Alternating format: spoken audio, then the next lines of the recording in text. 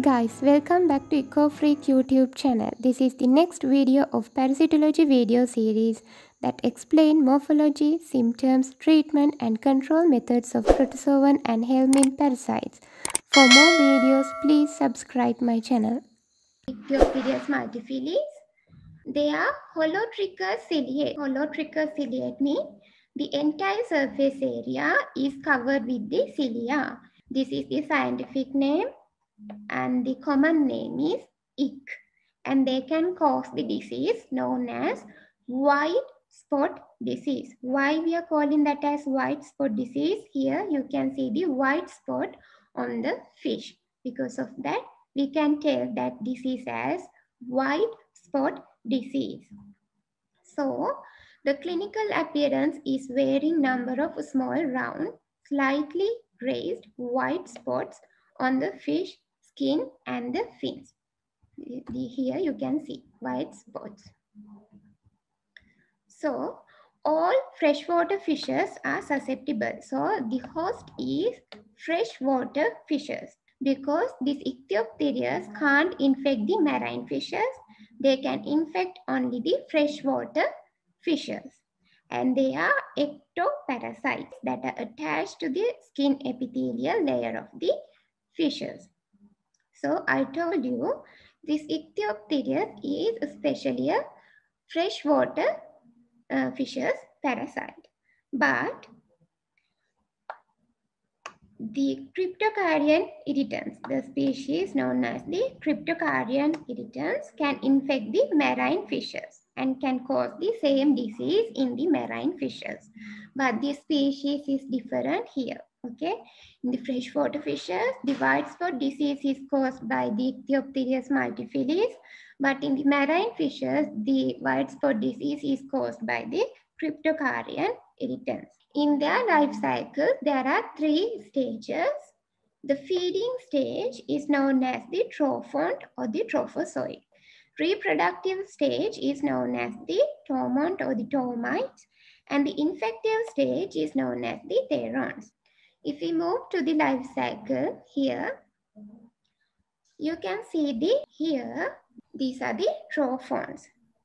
Trophons we can see in the skin and the fins of the fishes. And this trophon can eat the cellular debris as well as the epithelial tissue of the fishes.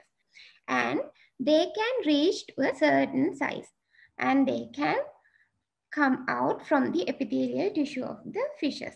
Then they can live as the tormont.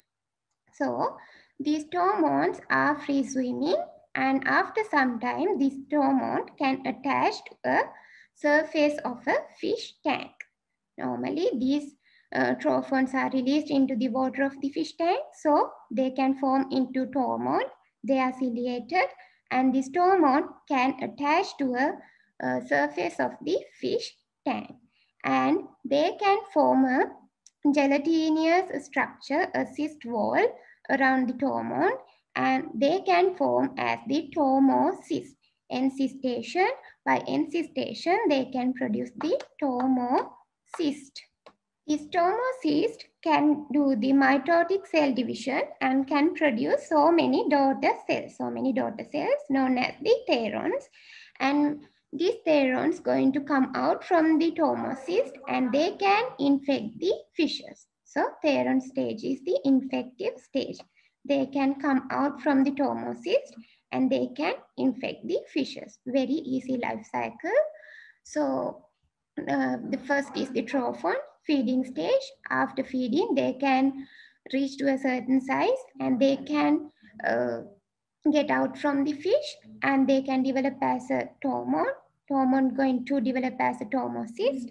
Tormocyst going for several mitotic cell divisions and can produce the therons.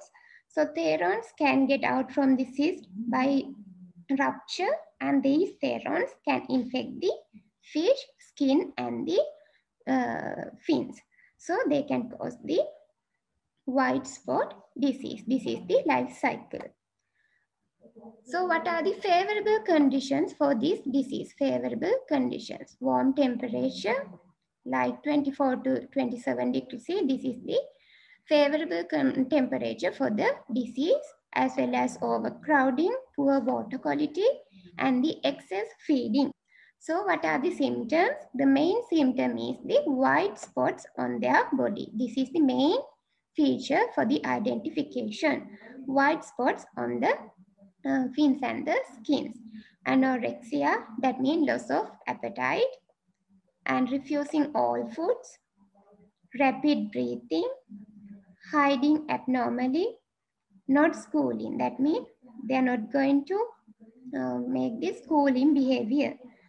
And the resting on the bottom, flashing, rubbing and scratching against the object to remove the pathogen, and upside down swimming. So these things are common for all ectoparasitic diseases in the fishes, but this is specific to Ichthyophthirius multifiliis. So for the diagnosis, we can confirm this disease by looking at the microscopic examination. That means we can take the biopsy material from the skin or gills. Biopsy means tissues. We can get the tissues from the skin or the gills of the fishes, and we can observe that under microscope, and we can confirm the disease, as well as we can do the necropsy finding, but only for the dead fishes, because the tropon stage, we are going to look for the tropon stage for the identification. But in the dead fishes, we can't see the tropon stage under microscope. For the identification of the disease in the dead fishes, we have to do the necropsy finding. We can dissect the fish and we can identify the disease. For the prevention and control, avoid any fluctuation in the temperature, pH and the ammonia levels. Always we have to feed variety of foods, and do not overstock the tanks, and maintain excellent water quality will prevent the disease in the fishes.